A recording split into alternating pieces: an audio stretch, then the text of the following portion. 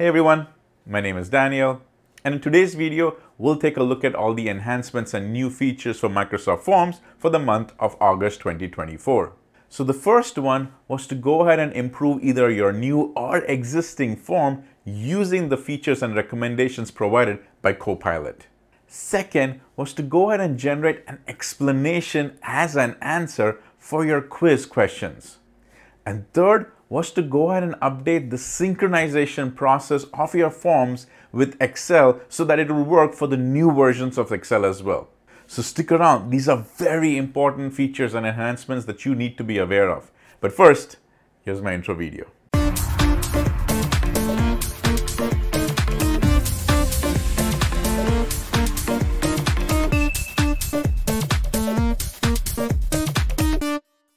So let's take a look at the first enhancement, which is to improve your form using the suggestions made by Copilot. And as an example, I'll come over here to my new form, and using the Copilot, I'm going to provide this prompt. Here it is. I'll go and say, design a volunteer sign-up form for a church event specifically for youth. The items include registration, putting up and taking down chairs, worshiping, leading, and even small group leading. These are usually the regular things that happen in such type of event. So I've provided the prompt, and now I'm going to go and click on generate. Now this part is not new, right? It goes ahead and analyzes it, creates a draft. This is not new. I've actually demonstrated this in my previous videos. However, now is the enhancement that happens. After you've gone ahead and created something like this, and then you just make sure everything is good, go ahead and say, hey, everything is good. I'll go and keep it as keep it. It has gone ahead and generated the form for you. But now on the top, you have Copilot has suggestions to improve your form, because we just don't want to leave it at this way, because content is good, but it's actually helping you even go ahead and design the overall effect of the form. So let's go forward, all right? I like the suggestion that it's making over here, because let's face it, the form has good content, but it does need a little TLC. So I'll come over here to the top end and I'll click on view. Now it is analyzing the content of the form, and it's going to give us some suggestions. And the first thing I see is the suggestion to do with the style of the form, which I really like right off the bat. So as I'm going through all of these styles, the one that really caught my attention is this one over here, right? So I'll go and click on that one, and it immediately went ahead and changed the design of the form. It went ahead and added this home page, changed the background, but it did not interfere with all my questions. Everything over here is as is. And if I scroll down, I take a look at everything. Perfect. I like what I'm seeing over here, so I'll actually save it at that. In fact, I'll make sure that I go and keep it, so that way it is actually saved. And now it is giving us more recommendation. It is saying, okay, you've decided how your forms look and feel should be, but now Copilot is making us suggestions on how to send a receipt to responders. Basically, it is saying what's the best way to respond to all the people who are filling out the form so that they get a confirmation of their submission. That's basically what it is. So in this case, I'm going to actually say, hey, apply some suggestions. It is going in and applying the suggestion, basically analyzing all the work that's already over here. And it gives us this one. It says, hey, dear volunteers, thank you for your willingness to help with the church. Basically going and doing all of it. But wait, there's more. One of the other recommendations it's making is, how do you want to go ahead and do this sharing method? Do you want to just go ahead and send it as a Teams invite? Or are there any other sharing methods? So I'll go and click on this more sharing methods. And voila, it's actually given us this option as well. You can basically go and copy it and then send it to only specific people in your company. Or at this point, if it's going to be for external people, which is also public facing, then you can go and change it to anyone can respond. So this is pretty neat, because initially Copilot helped us build the form, but now it takes it a step further by making us some suggestions. It gave us this nice design functionality. It's actually giving us this nice response text over here, and also giving us recommendations on some sharing methods. The first recommendation it made over here was to do it as a Teams invite. So this is the first enhancement that was released. Second is to generate quiz with answer explanations. And this is a big step up from already the release that was made in last month, where you can actually go and create an entire quiz using such a big prompt, which we went ahead and created. So here's the video I did last month. I go ahead and create this prompt in Copilot for 365. I go ahead and paste it over here in the Copilot for Microsoft Form, and it goes ahead and generates all of these questions for my quiz. I've actually demonstrated this in my video for last month.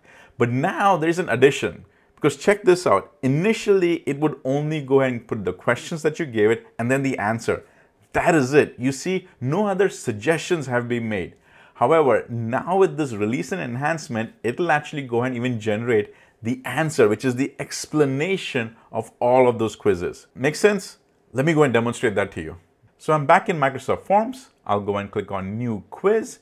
And here I'll go and give the specific prompt. I'm saying I need 5 trigonometric questions for a quiz.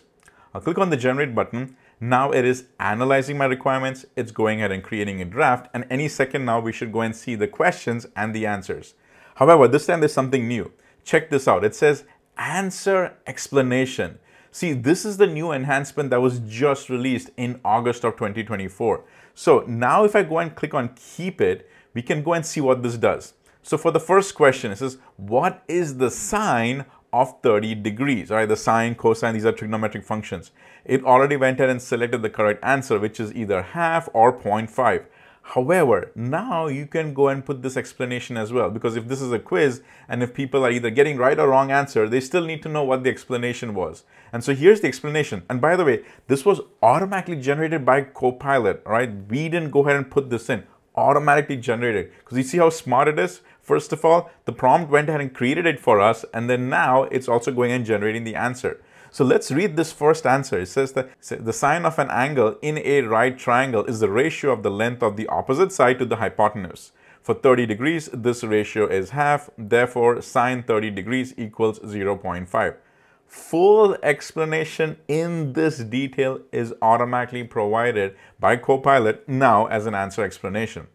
Now, if you do not want this for whatever reason, it's completely fine. You can basically go up to the top right, click on the settings right over here, and you see this show answer explanations for respondents. By default, it is toggled on. You can just go and toggle it off. And the moment I do that, voila, the answer sections disappears. So you still have full control over if you do and do not want to do. By default, it is turned on. However, you can go ahead and disable it. But it is pretty awesome because school teachers, education departments are going to love this because it will save them so much time to go back and explain what the answer is. Copilot automatically does that for you. So the third enhancement is a very important update specifically for the Microsoft Forms or the IT professionals. And that is how your data of these Microsoft Forms are going to go and synchronize with your Excel. So these are the 2 enhancements that are going to come in. First of all, this synchronizing of the form will be supported by newer versions of Excel, which is pretty awesome. Because if you've been an early user of this, you would know that sometimes this would only work with the older versions of Excel, as old as Excel 2013. Now, that will no longer be the case. Also, your synchronization with Excel will be more reliable and faster in performance. Because again, if you've used this before, you know that there was a lag when a form was filled and that row showed up in Excel. That will not be the case anymore. So I'm pretty excited about these 2 things. However, it's important for you to know what these 2 older versions of data sync existed. And there was actually 2 of them in OneDrive and in SharePoint. So for your OneDrive, when you opened up Excel in your OneDrive and you went into the Insert menu, you had the option to go and create a new form. The second old method was in SharePoint, because when you went to a SharePoint library to go and create a form for Excel, that was another older way of doing it. Now you will still have the options to do it. However, there is an enhancement that will be released from January 13th. Now this is just a overall date. It could vary based it shows up on your tenant, but at least this will be the start date, which is January 13th of 2025, which is actually next year. So here's what you'll see. If you have an existing form which you open up in this older type of Excel, then a message will show up on the right side. It'll say, hey, you have to update your workbook to continue with the syncing process.